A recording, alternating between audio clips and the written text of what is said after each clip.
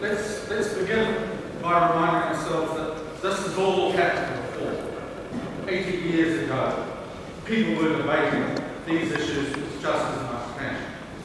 The solution 80 years ago was for politicians, rather than businessmen and civil servants, to take the wires attached to the levers that those people controlled and attach them to the levers that the politicians control. In other words, politics was put ahead of economics. Since the mid-80s, that process has been reversed. Now, most of the wires are attached to the levers that business controls and that civil service control. What I'm asking you is, do you think that the time has come to do what happened 80 years ago and to let politics take the lead over economics? Who wants to field that one?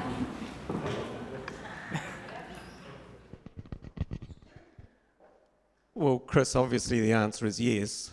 You know, we seem to be in a bind here where even when the rest of the world and the OECD is actively talking about interventions to support manufacturing, describes the importance of it, they're debating financial transaction taxes, you've got quantitative easing in any number of countries. You know, the whole situation has changed. We've got a government that wants to hang on to a neoliberal prescription and does not want to budge. And so, you know, the most painful part of that, I think, was to give massive tax cuts to those on high incomes when we were going into a really deep global financial crisis, and then wondering why we've got widening inequality in New Zealand, you know, growing inequality. So from my perspective, there has to be a political response.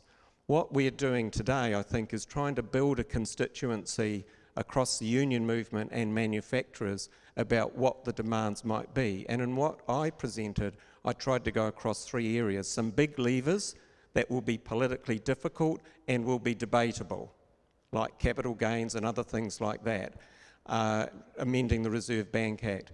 At a secondary level, what about an industry policy that actually makes a genuine difference and has got things like procurement and other things like that at the heart of it?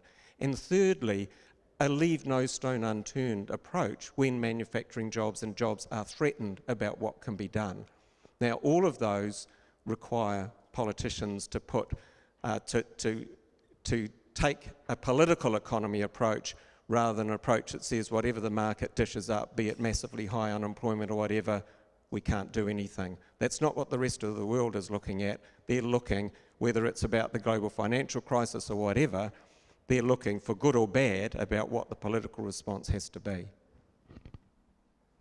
I think everyone has to say something. Okay, my hearing is a little impaired. I think you said 80 years and not 18 years. So 80 years ago, I think you draw attention to a really critical era. It was the kind of end of the original era of liberalism in the 1920s. The results were probably predictable and rather similar to what's happened, and it's rather frightening what happened in the wake of the Wall Street crash. So we had better be concerned politically as well as economically about responses, because some of the things that happened in the 1930s were very ugly, and some of the things that are happening in European politics now are also rather worrying. So yes, we have to be concerned about politics as well as the economy.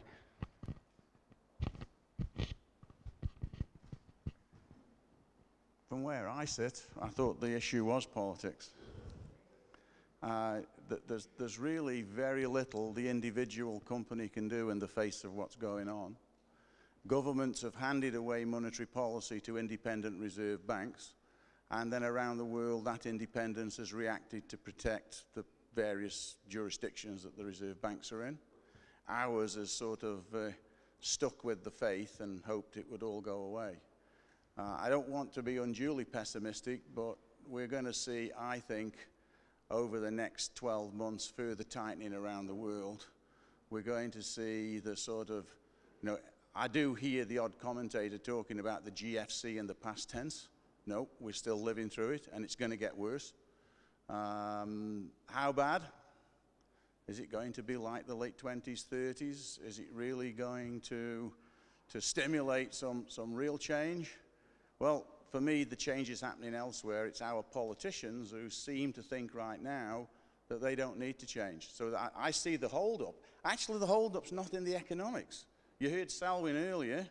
OECD, IMF are all talking heresy from 5 years ago. And some of the politicians around the world are getting on board. We're certainly not doing it here. Right now, we've got into the denial phase. How long the denial phase will stick around depends on how much pressure builds, I guess.